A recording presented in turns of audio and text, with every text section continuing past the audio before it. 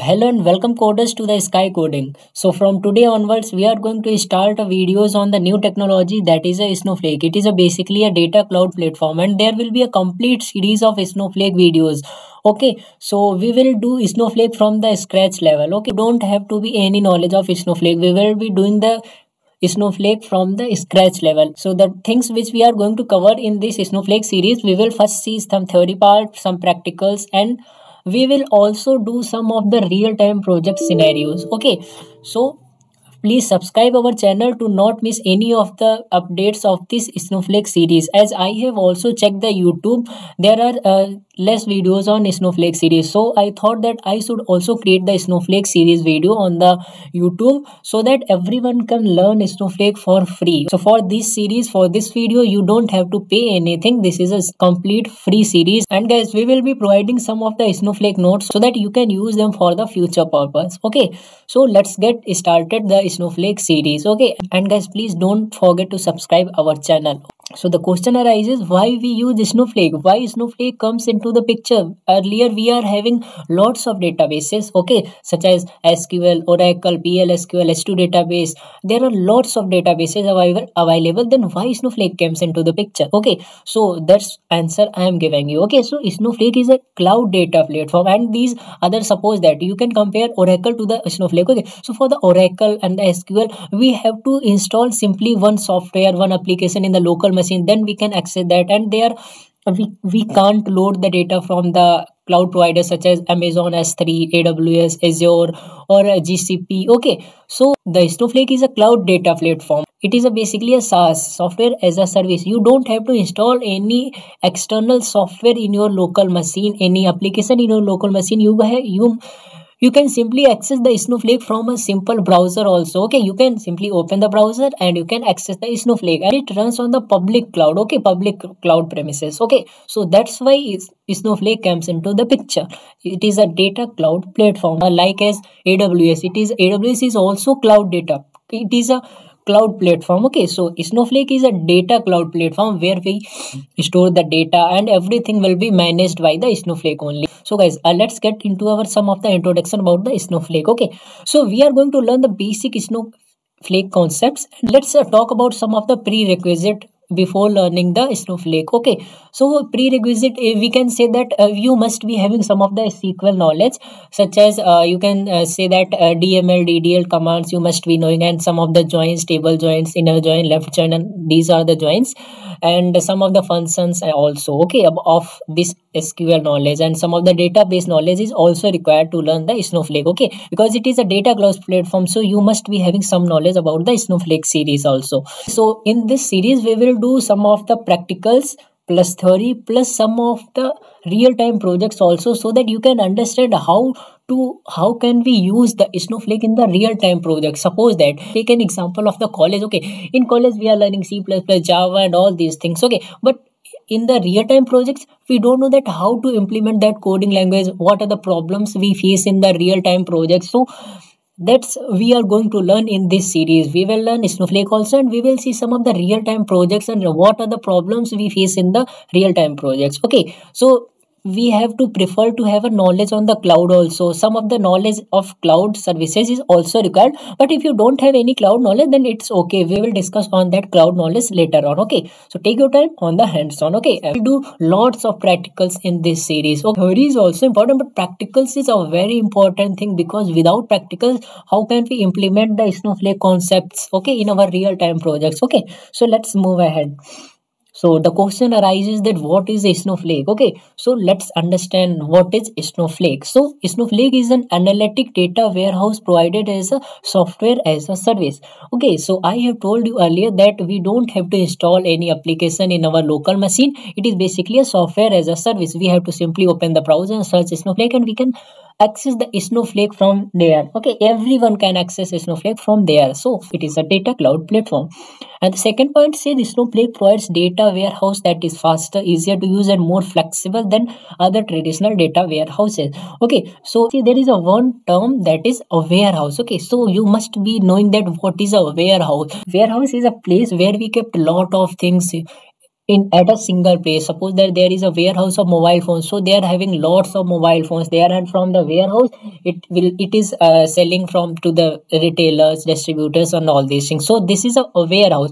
So Snowflake provides a warehouse where we store a huge amount of data, 1 terabyte, 2 terabyte, whatever you want, and you have to pay for that to the Snowflake. Okay, so it is a very faster and easier to use and very more flexible, and it is providing lots of features such as data cloning, time travel, backup, sharing, and there are lots of features which are available to the Snowflake. We will see in the upcoming series videos. Okay, so it runs on AWS S3, Azure, GCP platform. So we can load the data. So Snowflake runs on the Amazon S3 bucket, simple storage service, you must be knowing, and Microsoft Azure and the Google Cloud platform. Okay, suppose that one company is using AWS as their storage. Okay, as their cloud storage. Okay, and he wants to update data.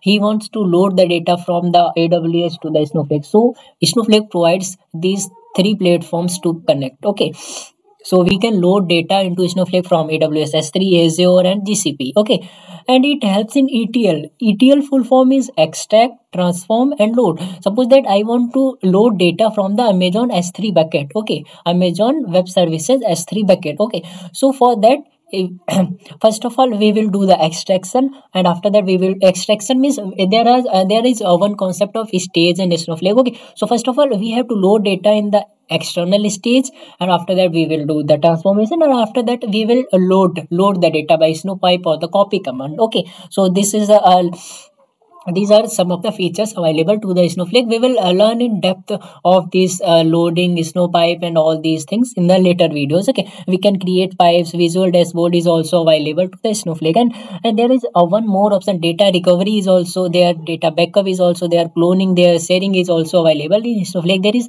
lots of features which are available to Snowflake. Data recovery means we can recover that historical data by the retention period, and by doing the time travel we can take the backup. By cloning is there, zero copy cloning is there, sharing is also available. There are lots of features which we will discuss in the upcoming series. Okay, so let's move ahead.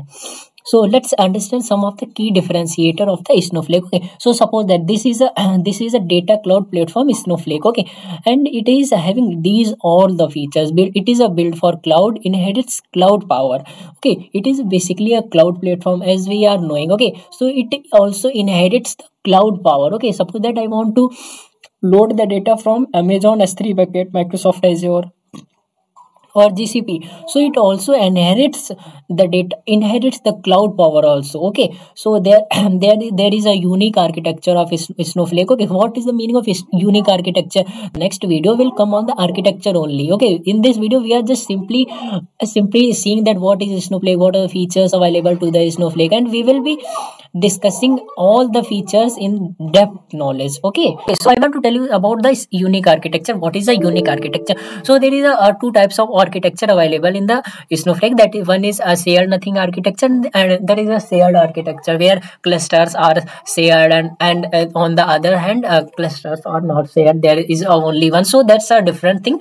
We will learn architecture in our upcoming videos. Okay, and decoupled layers. There are independent layers available in the Snowflake. There is no relatable terms available. Okay, suppose that this is my hand and this is my leg. Okay, so a hand is working different and leg is working different, so these both are independent things. Okay, so this is having a there are lots of layers in Snowflake, so these all layers are decoupled, they are not coupled. Okay, and it is having some unique features as I have told you: time travel, zero data cloning, data share. Time travel we query the historical data and we can recover the historical data. By zero data cloning we take backup, we do the data cloning for the testing purpose, and all these things available. We will discuss these things later on. And the less management overhead. Okay, so all these things will be managed by Snowflake only. Okay, so these are the some of the features which I have told you in this video about the Snowflake, and we will discuss in depth in our upcoming videos. Okay, so let's move ahead. Okay, so let's see some of the key concept, and after that in the next video we will see the architecture in one single video. We will see compute layer, service layer, and warehouse, virtual warehouse, and all these things we will discuss. Okay, So data warehouse is a cloud service. As I have told you, Snowflake Data Warehouse is a true SaaS offering. Okay, software as a service. So there is no need of hardware or physical for you to select, install, and configure, manage. So we don't have to install any of the software in our system, and we don't need any of the hardware and all these things.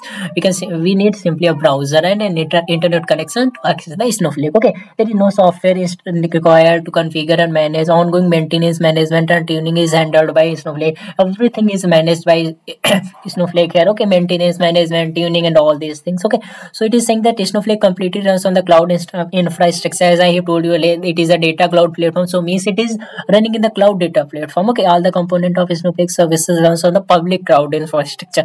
All the component of the Snowflake is running on the public cloud infrastructure. Okay, so everyone can access from there. Okay, so Snowflake uses a virtual compute instance for its compute need and storage service for storage data. So it is I will be discussing in the next video about that architecture, where there are compute layer, service layer, storage layer on these things. So I will explain you these things. There you will better understand that what is compute layer, what is storage layer. So the storage service is for storage data, and compute layer is for computing. There are virtual warehouses and all these things. Okay, we will discuss later on in this architecture video. Okay, Snowflake cannot be run on private cloud infrastructure. Okay, so Snowflake is running on the public cloud infrastructure where everyone can access it. Okay, and it is not running on the private cloud infrastructure on premises. Okay, so these are some of the things which I wanted to tell you in this Snowflake intro video. Okay, so here we have discussed about the Snowflake. What is Snowflake? What are the features available to Snowflake? What are the prerequisite